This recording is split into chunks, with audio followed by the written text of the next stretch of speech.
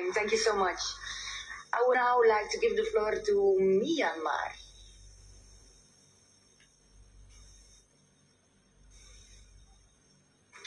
Here we are. Thank you and welcome.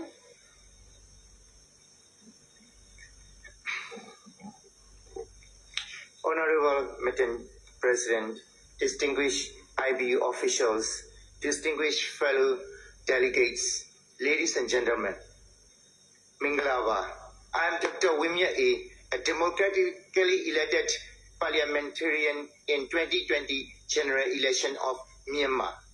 On behalf of the committee representing Pidawzuloto, that is Myanmar Parliament, and all legitimately elected MPs in Myanmar, I would like to take this opportunity to speak here today and very glad to meet you all in person. Madam President and my colleagues, as you all know, in Myanmar, the military junta seized the power from the democratically elected civilian government on 1st February 2021 because they did not get the election results they expected. The President and cabinet members of the civilian government, including Myanmar's democratic leader Daw Aung San Suu Kyi, were unlawfully arrested and imprisoned. That day was the day when our new parliament will be held. The military dictator blocked us from going to the parliament and threatened to arrest us. However, we are able to convene a virtual parliament via the Zoom application to represent the people according to the people's mandate and remove the military dictatorship. At the first meeting of Union Parliament, the representatives of the union level parliaments were able to form the CRPH, a committee representing the parliament. We don't have a parliament building. We cannot stay at home because of threats to our lives from the military, and our houses were seized. However, the people of Myanmar are overwhelmingly supporting us as we are trying to perform parliamentary functions using technology from where we are. Holding the electoral mandate of the 2020 general election, we formed the National Unity Government in consultation with the revolutionary forces. Madam President and dear friends, I'm sure you all are aware that unlawful military junta has escalated their inhumane human rights violations and crimes against humanity and has also neglected every effort of international community, including International Parliamentary Union.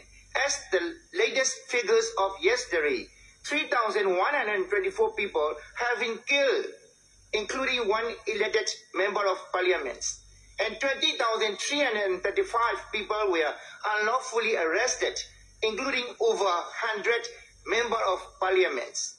At present, 60,470 are still under unlawful detention.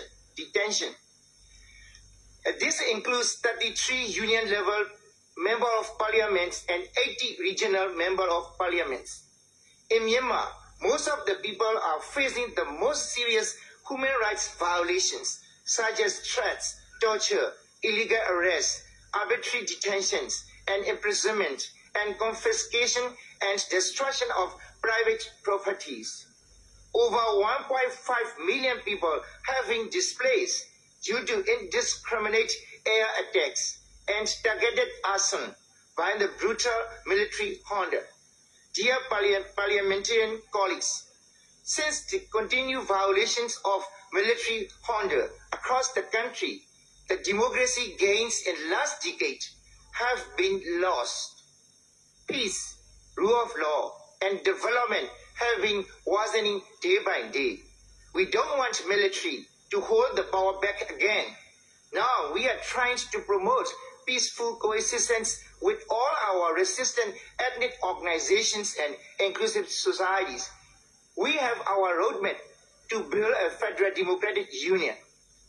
I, on behalf of all elected members of parliaments and the people of Myanmar, I would like to seek your continued support on this auspicious day.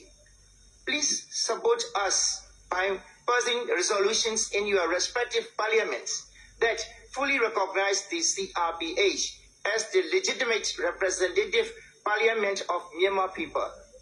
Please make practical cooperation between us through parliament-to-parliament engagement to protect democracy and human rights and military dictatorship in Myanmar and the war, and to end the military dictatorship in Myanmar and the war. Please pass resolutions in each of your parliaments urging your government to recognize the National Unity Government as the legitimate government of Burmese people. Please encourage respective governments to help and provide emergency humanitarian assistance to Myanmar people who have been displaced because of the oppressions and brutal killings by the military junta.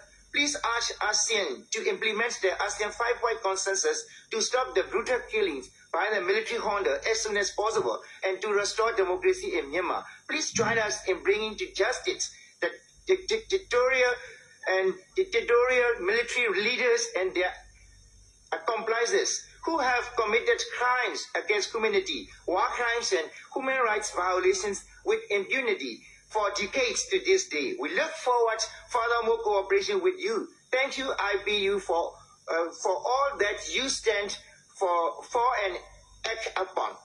And thank you, dear friends, for your solidarity. Thank you very much. Thank you.